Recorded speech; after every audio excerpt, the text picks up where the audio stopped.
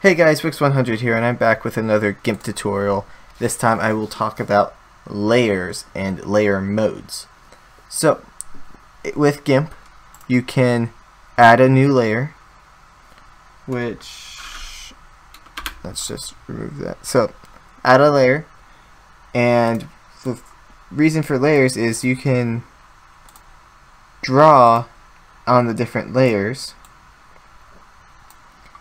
and have it not affect your other layers. So if you can then do more complex things with that, because if you draw over something, if the other thing is on a different layer, then you can always go back to the previous thing without having to undo a bunch of work.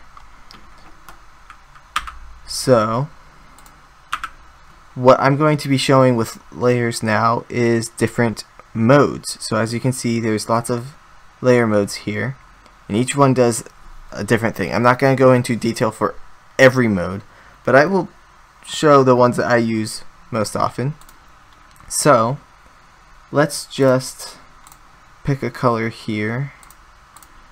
Let's just do a normal plain red and fill this layer with red.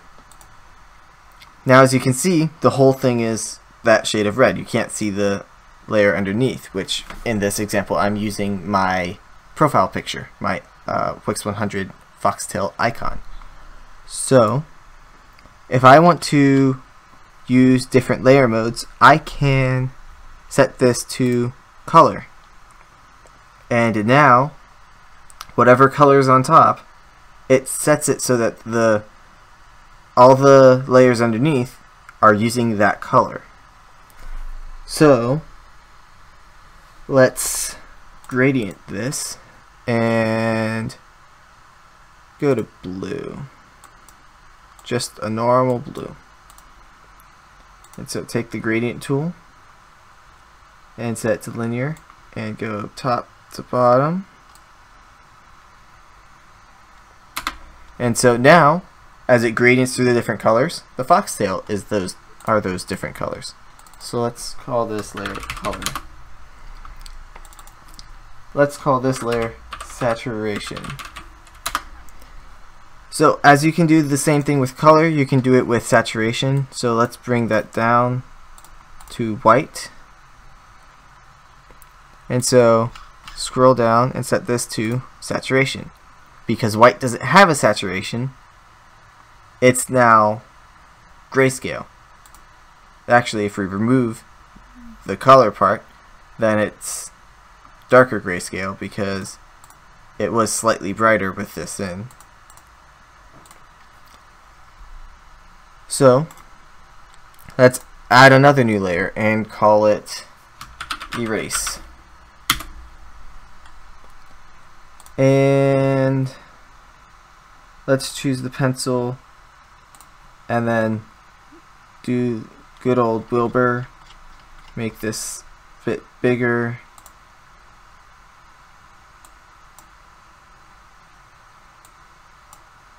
Okay, let's just put Wilbur in the middle there. And then set the layer mode to erase. So now, wherever on this layer there is stuff, it erases on the layers below. Let's see what other modes we can mess with. There is addition and subtraction, which do the exact opposite of each other, obviously. So let's just do an example with addition. So let's set this layer mode to addition and fill it with white. Now white, the values are 255, 255, 255. You add that to what's below it, and since the max is 255, 255, 255, RGB, then it's just going to be white. But let's say you add red to it. Now the red is at max because red is 255.00, and the other values are exactly the same they were before. But if we have this at 128, then it adds 128 to the red in all of those and nothing to the others. Subtraction is the exact opposite. Instead of adding to it, it removes from it. So let's fill this with white and everything becomes black because it's subtracting the max value from everything, so everything goes to the minimum value, which is 0. And so by combining different layer modes, you can then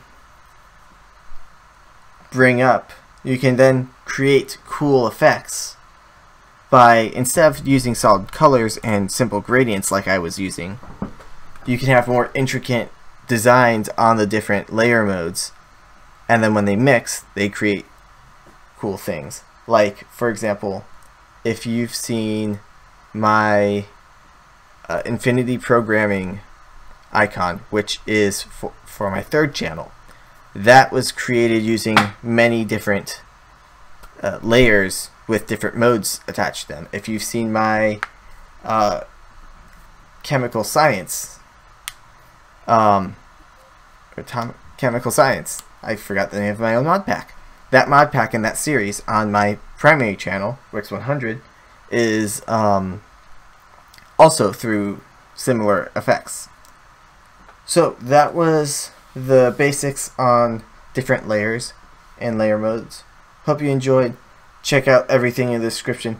Till next time, bye!